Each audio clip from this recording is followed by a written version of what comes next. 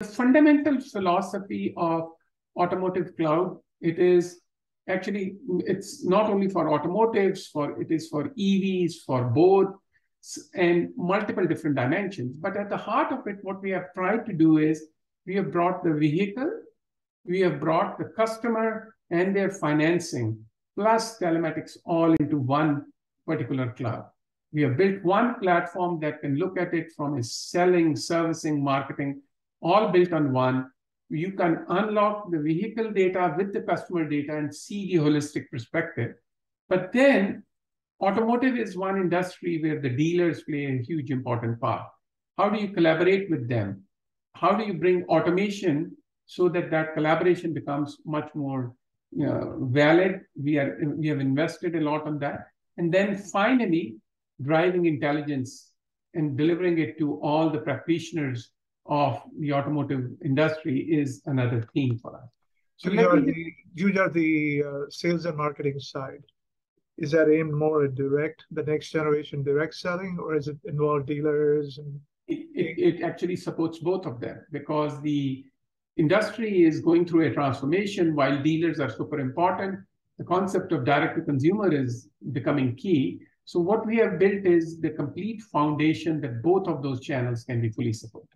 So let me share with you, this is because if you think about the universe of automotive, it was very vehicle centric. So what we have done is we have not only kept it vehicle centric, but we have also brought in the concept of the customer. In this word, that's the driver.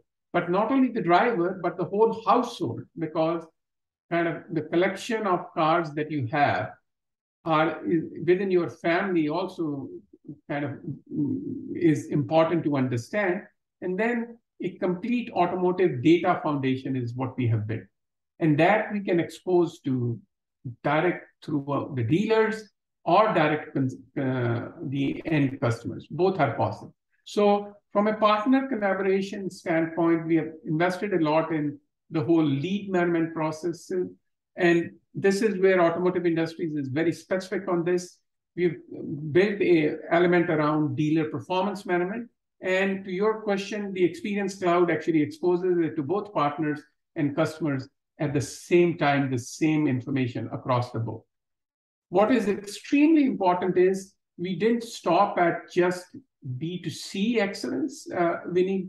We also went in and started to address the fleet management concepts, kind of volume agreements between the OEMs and the dealers, incentive managements, rebates, kind of moving the inventory all the way through and forecasting, and then also delivering connected service.